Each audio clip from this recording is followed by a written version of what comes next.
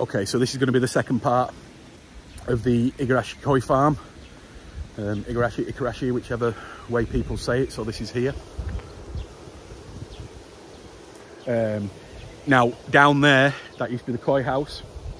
Down there, that's where the family home used to be. Beautiful house. But like I said on the first video, that they moved down to the flatlands. So down behind me, they have a big koi house there, which has got big fish in, and again, Igarashi Koi. Now this is a very, very famous house. Back in, 20 years ago, when we used to bring, you used to be bringing out 40 customers, this was their main go-to place. I mean, people could spend hours and hours just gazing at the koi in this room. You used to see them lying down on the floor, just trying to get as many fish, but every fish was a fantastic koi.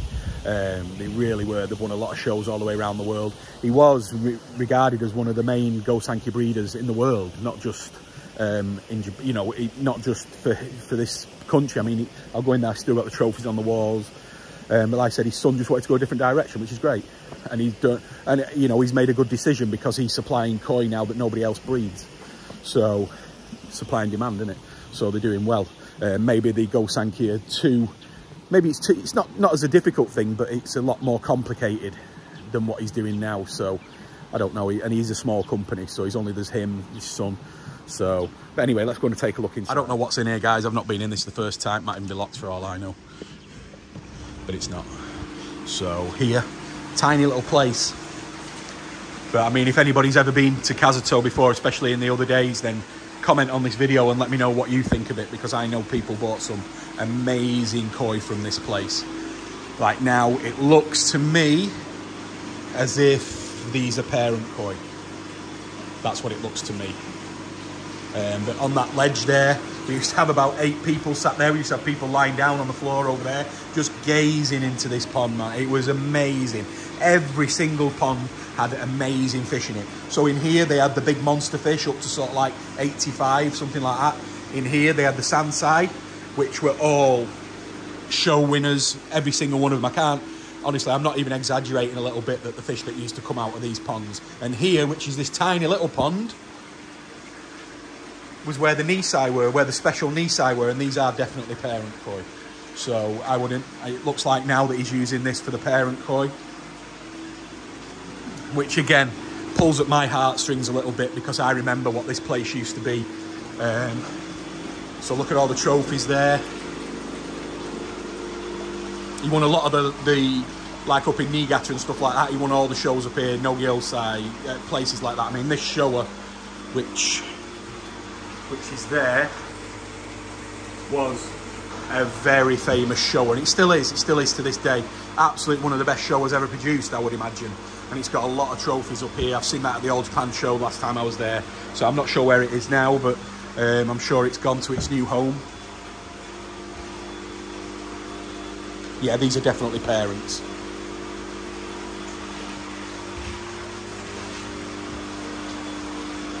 So you've got the Wakagoi champion over there. That was the young koi show that they won. Major show, major awards. They're not just like some small time show. That's probably the second biggest show in the world, but that's for young koi. So yeah, we had some great times in here. And Kazuto himself was a great mentor to me. Even when times were hard, which we've gone through a lot of them years, he always fully supported me. Oh, Tim, take these, take them, no problem, pay me whenever. He was a great guy. He was an absolutely great guy. And his wife.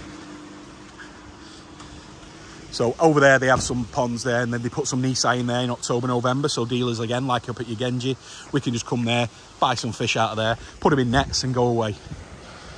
So let's go and have a look down at the other house again. It's the first time this trip for me, so I'm taking you with me, but I'm not sure whether... oh, this will be slippy.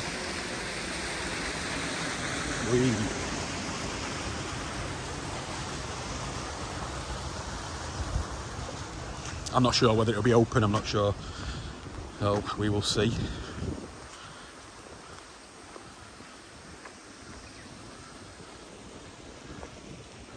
Oh, it is open.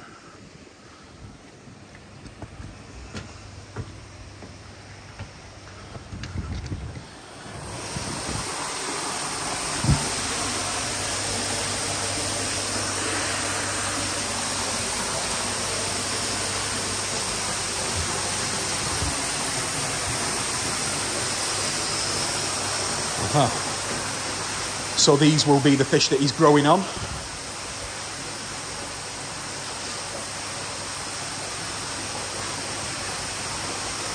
Some nice gosanki, some weird and wonderful stuff. Coming out with all these new names for them. I thought those days were gone.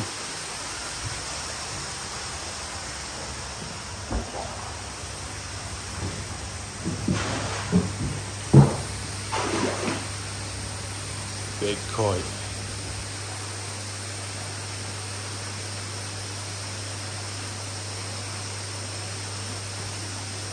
They're not parent koi, so I'm not sure. They must be sold fish. Same again. It's funny really, because when you walk around and you know the parent fish, because they're the worst fish in here. The ones that look horrible. So in here he also has some lovely fish in here, or he has had in the past. We bought some amazing fish from this place.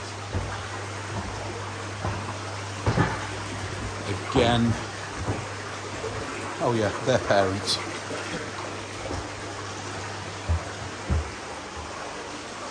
Kageotsuri there. Look at the come on Ryu guys. And that one. And that one. Big Deutsch Karashi. The Hiotsuri, that is a parent, that. I've known that for a long time. She's just hitting a metre. All in great condition. All look happy, healthy.